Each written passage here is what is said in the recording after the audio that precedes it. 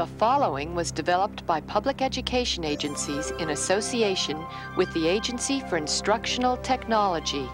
Together, programming for today's learner.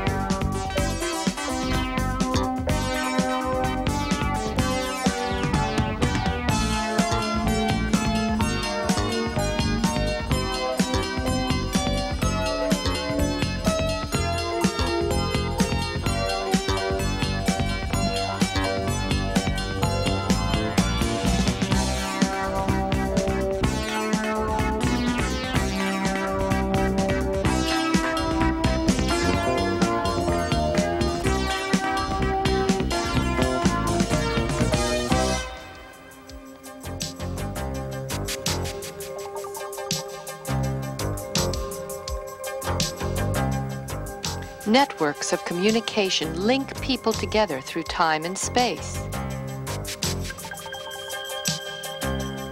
This satellite system, for instance, allows people in different parts of the world to see the same auto race at the same time, live. In Japan, the bullet train provides a network of transportation that also links people together with the help of computerized control boards.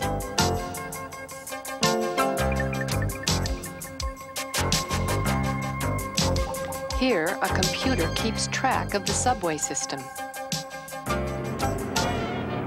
Transportation and communication systems weren't always this advanced. The desire to move goods and people from place to place as rapidly as possible has resulted in major changes in transportation systems.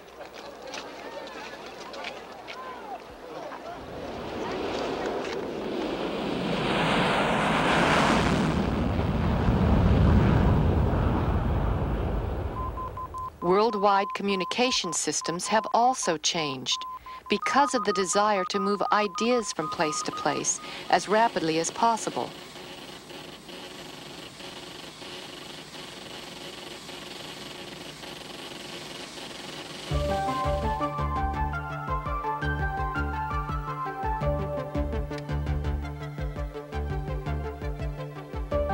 Let's examine the effects of these changes in transportation and communication by asking the question, why is the world shrinking?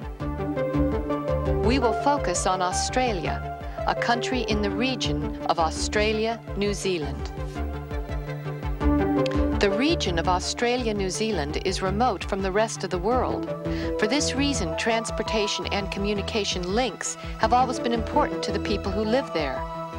Distance between places can be measured in miles and kilometers, but it can also be measured in travel time. A trip by air from Brisbane, Australia to Los Angeles, California covers 7,165 miles or 11,531 kilometers and takes 15 hours. With improvements in transportation and communication, the distance between places in miles and kilometers doesn't change, but the travel time does.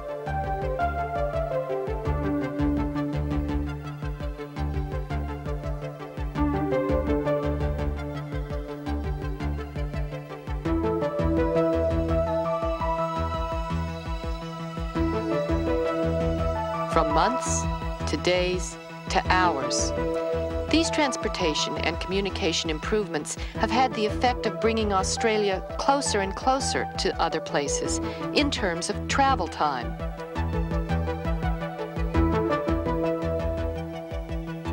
This has allowed Australia to move from an isolated location right into the center of things through improvements like direct distance dialing, connecting it with places like the United States. Good morning, Parkland Wholesale Flowers. Hello, is that Ron Walker? It certainly is. Hi, Ron. This is Ellis Floral from Bloomington, Indiana in the USA. From Bloomington, Indiana in the US.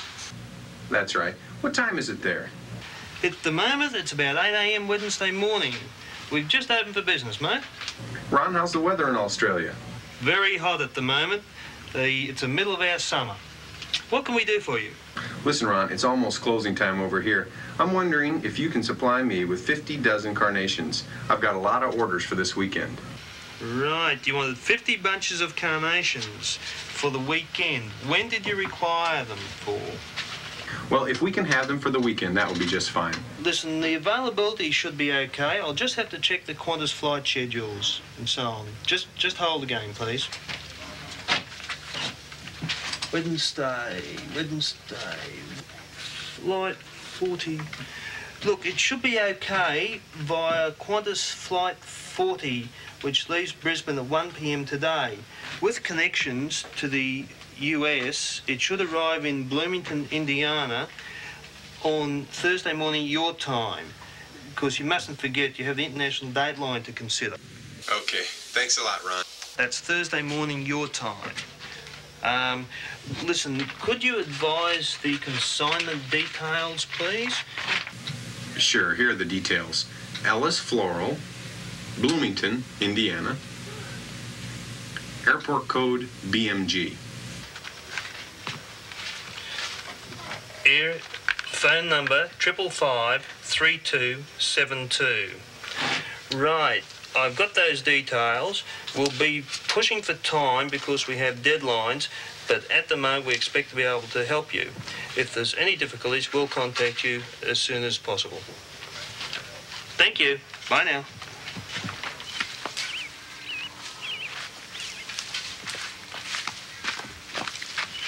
Dad said you need some help down here. What's the rush? Can you take these back to the shed for him? We've got a big order to go out in an hour. I've got to go by plane to the US.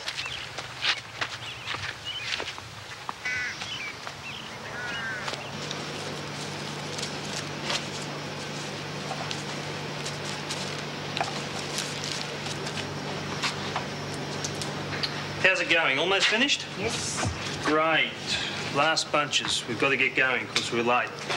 Dad, how come people in America want to buy flowers from us in Australia? At the moment, it's summer here in Australia, it's winter in America. Our flowers are growing and producing well and really nice. With communications and modern transport, we've got fast planes, direct, and so on. We can have product to them when they want it, how they want it, just when they need it. So that makes it nice and simple. Quick, we're almost finished, we're in a hurry. Do those last bunches, pack them in, we can close up and go. Good.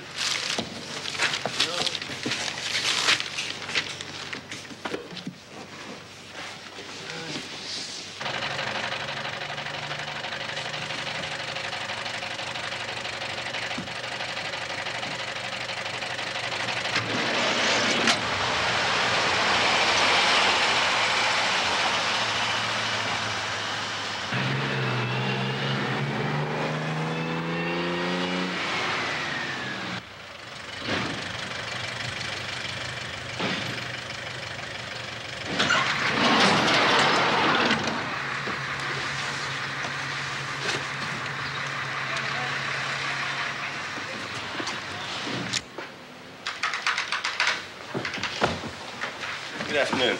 These are the flowers from Parkland. Yes, they're going to America. All right, your office rang and advised us. Can we just put them on the scales down here?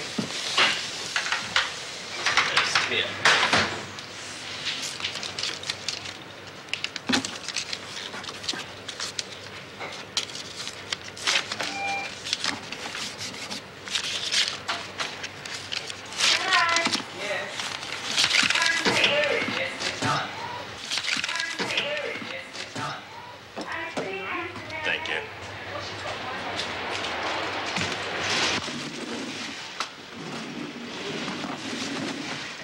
Air freight is making the world a smaller place in terms of time and distance.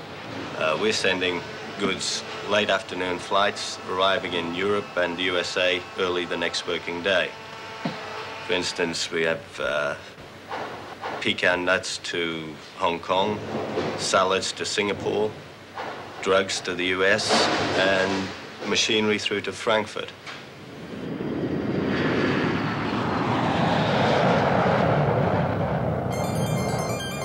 The flowers are transported from Australia to Los Angeles.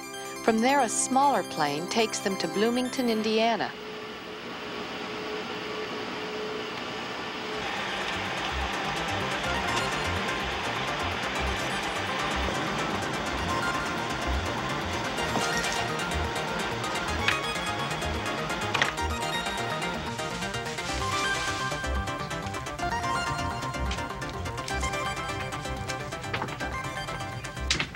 Oh, the carnations are beautiful. Will they stay fresh for me? Well, certainly in this cool weather they have to. Oh, that's great. Thank you very much.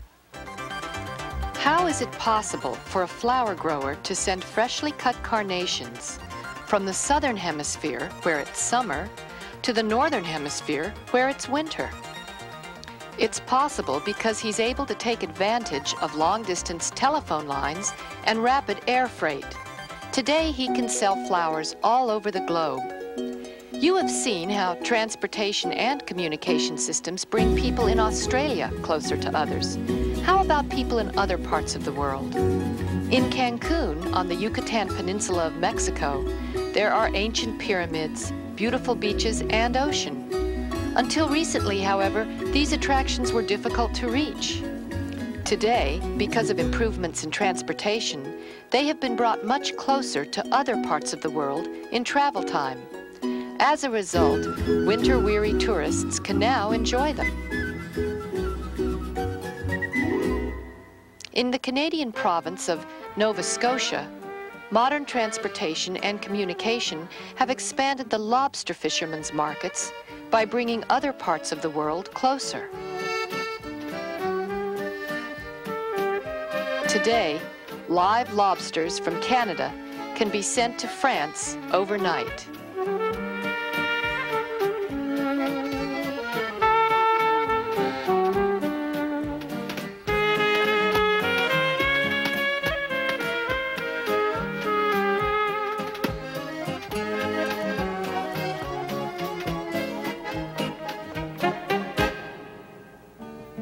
In the United States, many people in small towns and large cities depend on the bus to travel from place to place. For them, the bus is the only affordable means of transportation.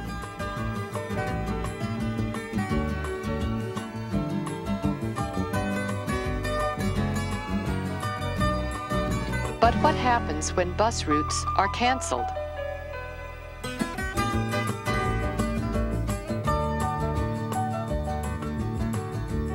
For the people traveling between these places, the world is not shrinking. In these cases, changes in transportation have moved places farther apart. You have seen how changes in transportation and communication systems usually bring people closer together, but sometimes move them farther apart. How are these people's lives affected by changes in transportation and communication?